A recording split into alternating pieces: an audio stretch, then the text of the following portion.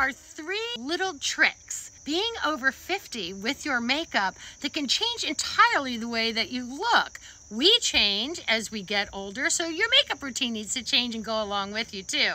So one of the most important things is contour. I typically like to use a bronzer now instead of a gray color of contour, and I'm gonna go ahead and show you with our Endless Summer Cream Bronzer, and watch where I'm gonna show it. So normally we go, suck it in and go here. You can still feel in there, but I want you to go just above that little hollow, just like that. And we're gonna go ahead and we're gonna just place and tap that in. It's not gonna be a long line, just like that. And look, hello cheekbone. My second piece of beauty advice is blush. It's one of the most underrated products in your makeup bag, but one of the most important. Let's talk about blush and let's talk about placement, because it's not the same placement that we used to do when we were in our 20s and 30s, because our apples are now down here. So what we wanna do is give the look that our apples are still right in the basket. So we're gonna do that up above. Now, really cool thing, put your finger where your iris is. No color should go towards the nose. All color needs to go after where the iris is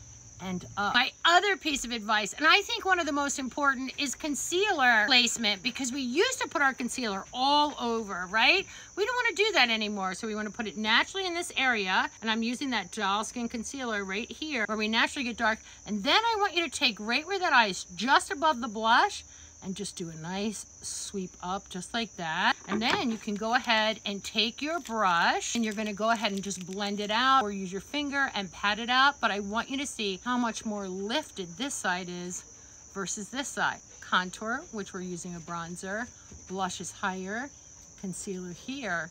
Look how lifted this side is and contour is versus this. So there are 3 of my favorite things that I do being over 50.